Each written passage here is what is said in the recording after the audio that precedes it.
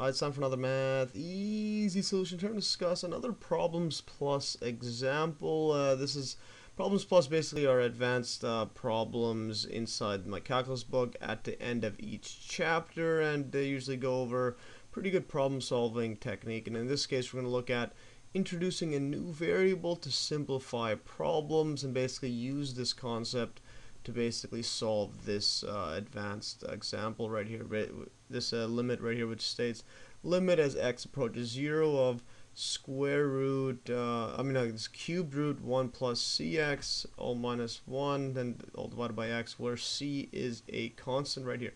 In my earlier videos on limits, I would try to simplify the top and bottom to solve it, because in this case, as you plug in 0 right here, you'll basically have a 1 over 1 divided by 0. Remember, the top's going to be 1 minus 1. So you're going to have a 0 over a 0 here. So this is the problem we have right here, and this is undefined. And actually, you could actually solve this using L'Hopital's rule, but I'll do that at the end. Actually, that's pretty. You could solve this pretty easily with that if you know that one. You can see it in the video link below on L'Hopital's rule. I'll do that then. I just wanted to show this concept right here because this looks pretty complicated, but you could actually simplify this pretty easily by introducing a new variable, and in this case we will let t equal to cubed root 1 plus c of x. So the idea of this, we could simplify the whole equation, but because now we want to get rid of this root right here. So if we go to the power of cubed on both sides, or just move this over, this is the same thing as writing t cubed equals 1 plus c of x right here. So we want to change everything, change the x's in terms of t. So we got rid of this one's going to be a t, but we saw this x approaches 0, etc., and these x's right here. So solving for x, we will get basically t minus 3 over t to the power of 3 minus 1 all divided by c is equal to x right here.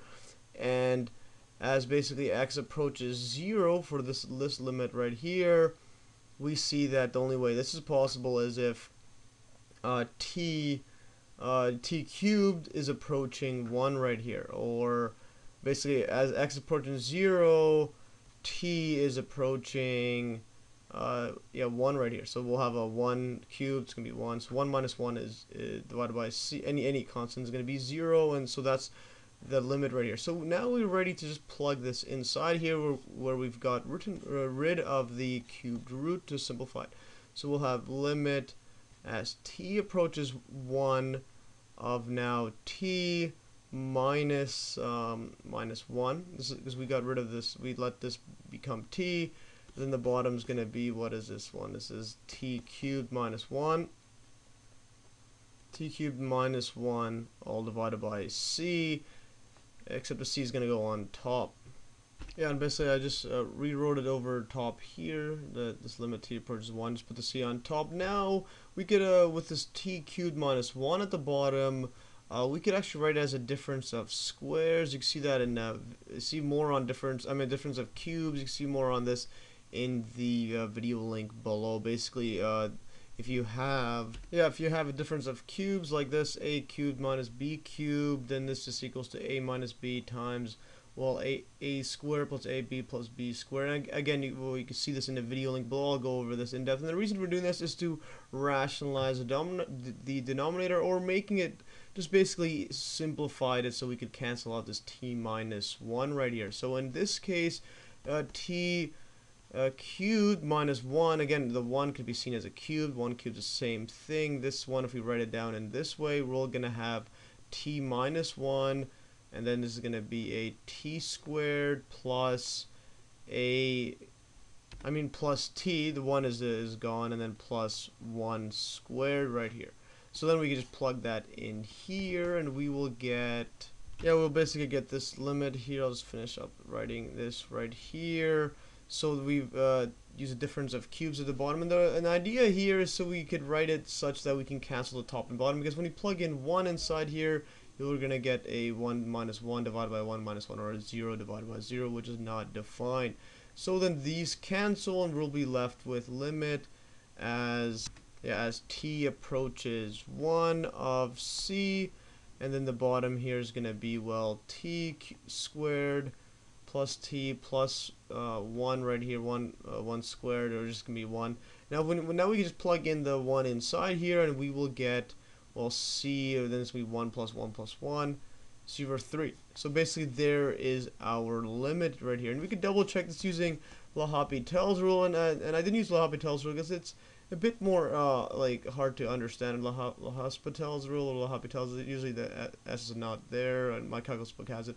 But if we use L'Hopital's rule in this, because the top and bottom are undefined, we have a 0 over a 0. We could just take the derivative of the top and bottom. You can see more on this in the video link below. I just want to use a double check on what we did. Yeah, so here's the equation here. So we can just take the derivative on the top and bottom. So the top derivative is going to be, well, 1 over 3. We drag this down, because remember, 3 cubed, 1 plus cx. This is just the same thing as 1 plus cx to the power of 1 over 3 right here. So we always drag this down using product rule, and then times this by, well, 1 plus c of x, and minus this by 1, or 3 over 3. That's going to be 2 over 3. This is just 1 over 3 minus 3 over 3, and that's just 1. So it's going to get negative 2 over 3, and then the minus 1 is going to be 0, and then the bottom is going to be a 1. This is a derivative of, this is dx over, dx is just 1. So the derivative of x is just going to be, well, 1.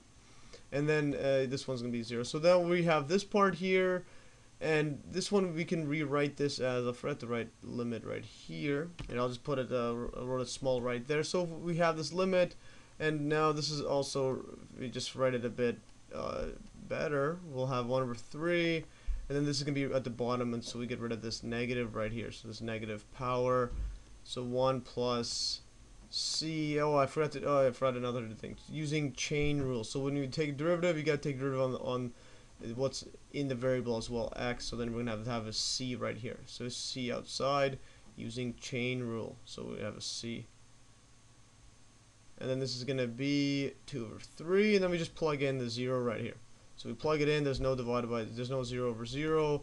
This cancels, we're going to have 3 times 1, and we're going to equal to c over 3. So you could do L'Hopital's rule or other rules, but the idea of this, I just wanted to show that you didn't have to resort to well, relatively complex concepts, right? And you could just stick to algebra and just switching the variable, and also just to illustrate how this can simplify the equation just by introducing a new variable that's related to the old variable, in this case t in terms of x. And well, that's all for today. I hope you learned from this video, and make sure to check out the video links below, and also you can download these notes in the Dropbox link below, and stay tuned for another math easy solution.